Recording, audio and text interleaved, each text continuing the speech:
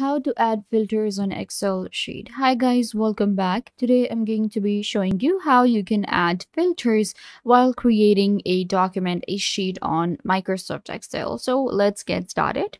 First, you will open up any of the sheet where you want to add filters to. Now we can create a brand new workbook as well. We can create a new sheet if we want, but I am going with one that I already have. So here I have some of details for my work and I have my employee ID number, we have firm name, last name, and roles. So I will be adding more later. So I need to also add a filter so that I can, filter my search really easily and it will help me save time. So we can do that within Excel. A lot of people don't know how to do that. And if you are a complete beginner, it might be a little confusing for you. So let me show you how to do that. It literally takes 1 minute to do so. So what you need to do first is understand what are filters. Well, filter is going to be our search that we can filter. For example, I have roles here and I am seeing all of my roles here. I have admins, I have HR and sales, all of them right here. But let's say that I just want to see my salespeople, like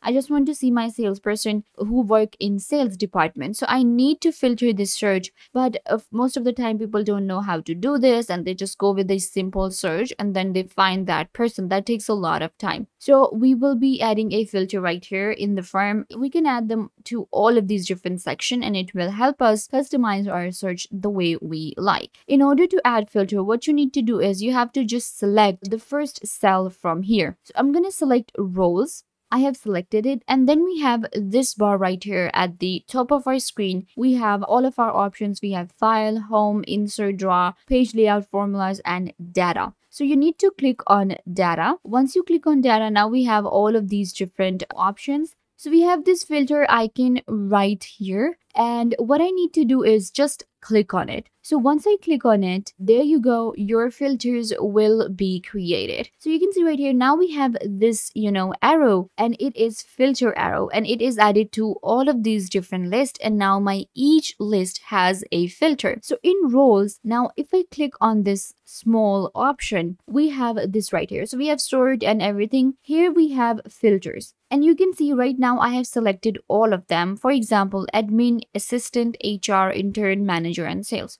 So keep in mind that Excel is actually really smart and it will get all of the different data that you have added and divide them into filters automatically. So it kind of like it fetched that I have sales, intern, HR, and admin. So it created these different categories. So now what I need to do is I'm going to unselect and select sales. That's it. Click on apply. And making changes. Do you want to see sorting filters? Just for me now. And there you go. My sheet has been filtered for me and I can see all of my salespeople. So you can see other are just gone. So this is how you add a filter. Now keep in mind you can get a view and you can get just your view or a view for whole team. But I'm just going with me. Then what I'm going to do is, and you will also see that there is a filter applied so that you know that there are more to this sheet. Let's say that I just want to see my HR people. So I'm just going to click on HR and click on apply. And there you go. Now we have just our HR. So this is how we use filters on a sheet and it's really easy to use. Okay, so now what I'm going to do is I'm going to again select all, click apply, and I will be able to check everything. Let's go to firm. In firm, what I'm going to do now is I'm going to just select people from A. I don't want to see who works in firm B. I just want to get information about firm A. Click on apply. And there you go. Now I only have people working in A and you can see it filtered it for me. Similarly, we have even names. And in names, what it will do is it will create, of course, different names and you can search different names from filters. And it will help you save a lot of time. So I'm going to go to a default view again. There you go. This is our default view. Now, when it comes to filters, we have other options as well. So what I'm going to do is I'm going to, of course, click right here. And then we have custom sort, sheet view, text filter. What is text filter? Equals, does not equal, begins with, end with, contains in this one. So these are some of the more filters that we can go for. So we have text filters here and what I can do is I can actually filter my search. Let's say that you want to search a one particular person and you don't want to add filters to your sheet and you just want to do that. So you can go to text filters and you can go with begins with.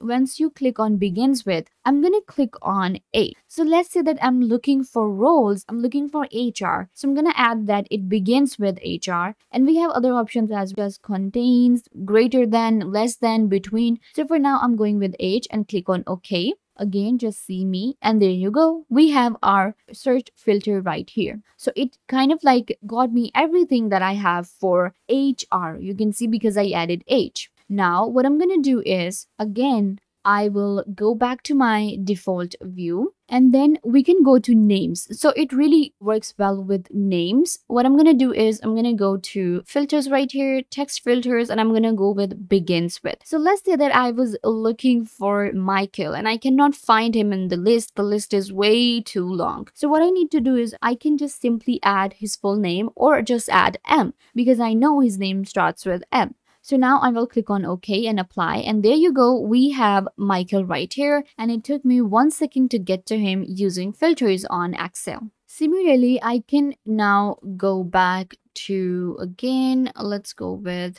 all, select all, apply, and there we have it. So once we apply a filter to any of the cell, you will find this small filter icon with that list right here with that cell. Similarly in employee, so I can show you another one really quickly. Go to text filter and go to custom filter, or we can just go with any of these. So for now, I'm just going to select equals, but from here, I'm going to select is between. So now let's say that I have a long list from 1 to 1,000. And I need to just filter and check the ones that I added recently, or I want to check numbers from between 20 to 40, or maybe from 35 to 45, 75 to 85. So what we can do is we can add our, numbers here, and then we will be able to just check in between. So what I'm going to do is I'm going to add my IDs and I'm going to search for IDs. Now it depends on what you have added. So I have added employee ID. So that is why I am typing in the IDs for them. And then I'm going to type in 19. So I want to see from 13 to 19.